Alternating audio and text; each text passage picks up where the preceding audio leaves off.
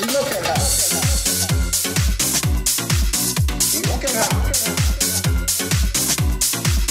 Look at her. Look at her. Look at her. Welcome to the Hey Qween after show. Look at her. Yes. Today's guest has just revealed his identity on the Hey Qween main show. It's Jiz, a.k.a.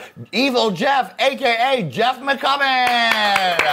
Put your mask up so people can recognize you, for God's sake. Oh, ooh. Oh, that's who it is. There she is. That's who it is. It's Jiz. It's fucking Jiz. Oh my God, Lady Red is Jiz. Oh my God. If you've missed the main show, you missed a lot because Jiz revealed his secret identity and told us about his side career working as creative director of Randy Blue, and Lady Red accepted Gay We Host Fried Chicken Challenge. The challenge was they brought her 2 big old boxes of Popeye's fried chicken, though she would eat puppy fried chicken, I'm pretty sure she would. Lady Red, how's the challenge going over there? It's good. I'm on my second box. In the back, Todd's still mad that he only got 1 piece. Can I talk? Yes, Todd! No, I'm fine. I'm just cleaning out my trailer. I'll by the end of the day. Our writer Todd said they brought it for everyone. They brought it for everyone. Buttons on the right. So it's a look at her time, Jeff, which Amazing. means we're going to show you some pictures of people that you've worked with or that you've parodied in your case, as well as porn stars you've worked with. And you'll spill a little tea, tell a little story, Okay. give us a little something about the her that you're looking at. Okay. Sound good? Amazing. All right, and feel free to side read people as Jiz, if you Okay. like. And where do I look when I look at her? You'll look at her on the monitor. Oh, amazing. Yes, and now it's time to look at her. I believe that is Chris Rockway. Mm-hmm. Yes. Yes. Oh my goodness.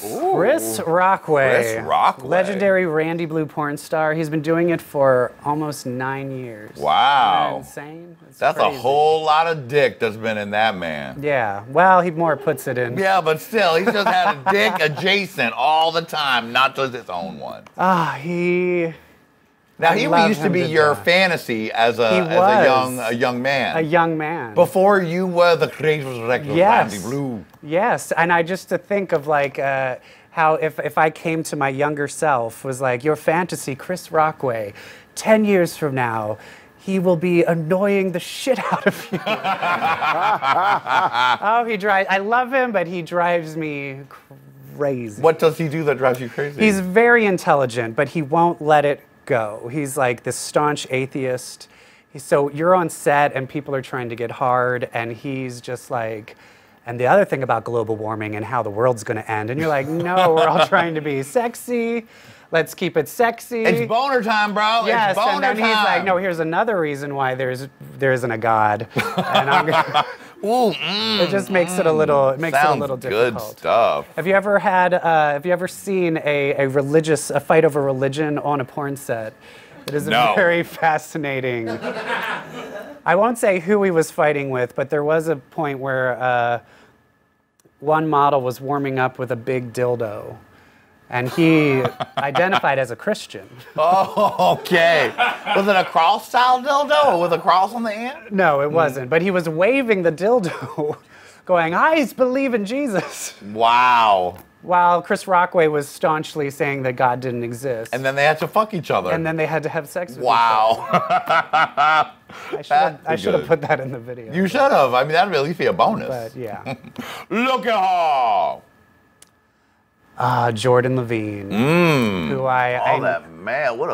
Everything about that. because of those Jordan. tattoos, I named him. And I named him because I thought he reminded me of Adam, like the big muscular brother of Adam Levine. Oh, good one. And then people would write in and be like, is that really Adam Levine's brother?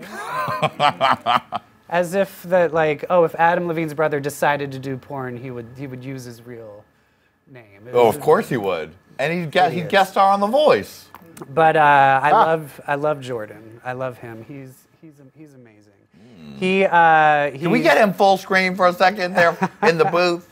Yeah. Oh yeah. Oh yeah. He identifies as straight, but when he comes to set, that whole thing I had said previously in the other interview about like you need to be gay, he goes all the way gay. He goes all the way gay. gay. All the way gay for pay. Yeah, he's a delight to work with. A delight. Wonderful. I tell you. Look at her. Diego Sands. Oh, Diego. He is like the class clown of porn. He's the guy who's always joking. He's at the top of his game. He can get if the wind blows the right way, he'll get hard. Oh, that's very so good. he's very easy to work with, but he's also just constantly making jokes. He is a big old Hey Qween. All right then. So Hey Diego. He's super fun to work with. I have nothing bad to say. Well, I guess I kind of. You don't have to say bad I kind of things. shit I mean, on just Chris interesting. Rockway a little You bit. shit on Chris Rockway yeah, one there you time? go. That's interesting. No. Let's re-edit that. He did. No. Look at her. Oh, Colby the elusive, Keller. mysterious, and beautiful. Colby Keller. He was the first person that I became friends with him first. And we were friends through Jiz, like he was a fan of Jiz. And then I convinced him to come and do a scene. So it's the first time I had a friend that I knew beforehand that I then had to direct in a scene. It was very strange. You're like, hey, when we do this, remember that time we went out to dinner and you Yeah, said that thing yeah. about that? I want you to think about that as you're eating this dick. Exactly. But he's the quintessential professional. What is I've never met, even though he did appear in the Texting on the Dance Floor video, we never met.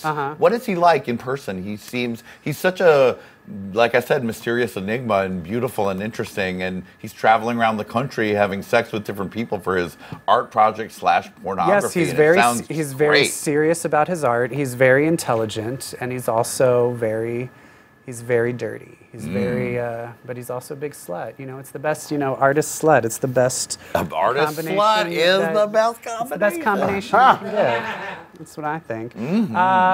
But that's the picture from there. He did a scene with a guy named Jarek Wentworth, who he called me and said, "You're working with that Sean Cody model, move to Randy Blue." He's like, "Get me a scene." Wow.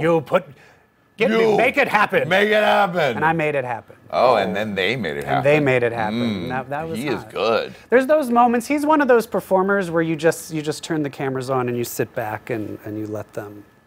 You don't have to do too much directing. He does it all. His penis directs it. Exactly. That's good. Exactly. But he is a sweater. I will say that's his downside. He's very sweaty. Oh, some people love that. You have to constantly, pat him down, pat him dry. You're glistening again. Yes, exactly. Colby, you're glistening again. Yes. Look at her.